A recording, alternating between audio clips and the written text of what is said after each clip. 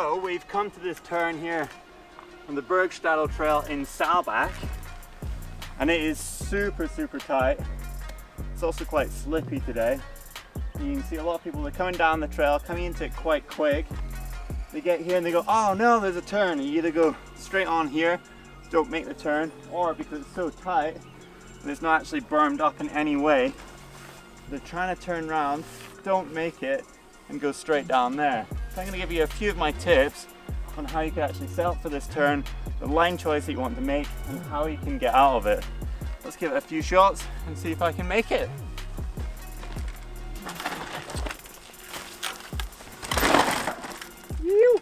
Okay, so there is the first option of how you might be able to make it round. It's definitely not the fastest way. So what I'm doing is I'm coming in quite slow. I'm setting up real high, almost coming to a stop, compressing the rear suspension, hopping it round, so at the top of the turn I'm almost straight, then I'm just pushing in and pedaling out.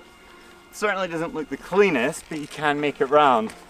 Let's try a different method and see if I can come in really slow. I'm going to take a dab, just put my foot right in the center of the turn and really pull the bike round, and then clip back in and pedal out. Okay, so super slow in, turn it round, clip back in, pedal out. So there you go, that's two different options how you can actually tackle this turn. We're now going to walk up there and I'm going to sort of talk you through how I set up for the turn. One of the biggest mistakes that people make when they're riding turns like this is that they aren't looking far enough ahead. So at this point right here, I've already actually spotted that this is a really tight turn. It's still quite blind, I can't see how tight it is, but I'm starting to slow down. I'm applying the brakes evenly, slowing into it until I can get a better view of it, and then I can decide which line I'm going to take.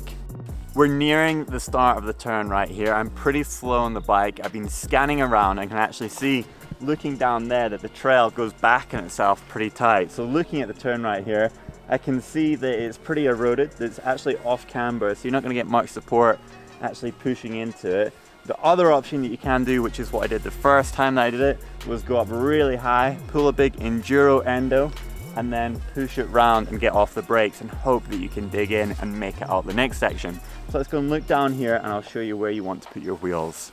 This is the key point right here. You want to push into the ground because you've got sufficient support that's actually going to pop you up here. By pushing in and waiting on the bike, you actually want to unweight your body at the same time, which is going to pop you up onto this section here. Now it's really pretty flat, you want to be going slow, and this is when we're going to pull our Enduro Endo. You want to use a tiny bit of front brake, and I say tiny bit because you don't want to yank on that, because that's going to send you straight over, and when you fall from a height like this down there, that's not good. So you want to go easy with that, and you just want to flick the back wheel around and keep letting the front wheel roll down here, and that's when you're going to start pushing the bike into it. There isn't any support right there, so you're going to have to push into it easy. You're not going to push into it really hard and just let it flow out of that turn.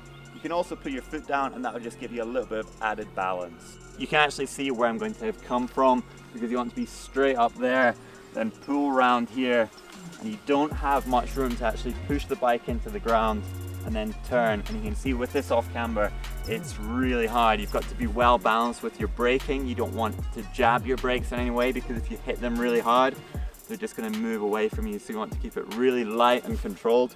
And then once you're out of it, you just want to keep looking ahead and get down that section of trail. The way that I've been demonstrating is probably the most advanced option and definitely takes a lot of practice.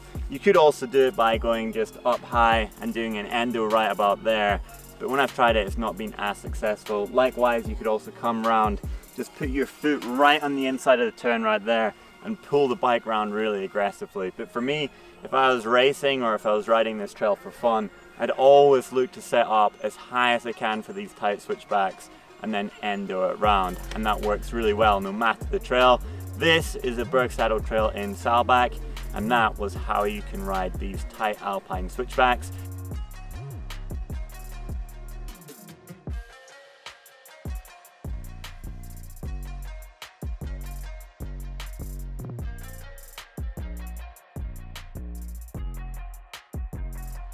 Practice makes perfect on things like that. You're not gonna nail it every single time. The more you do it, the more confident you're gonna get on it, and you can repeat it over and over. Hope that you guys enjoyed this little tutorial. If you did, make sure that you give it a thumb up, like, comment what more you'd like to see, and I'll see you real soon on the trails.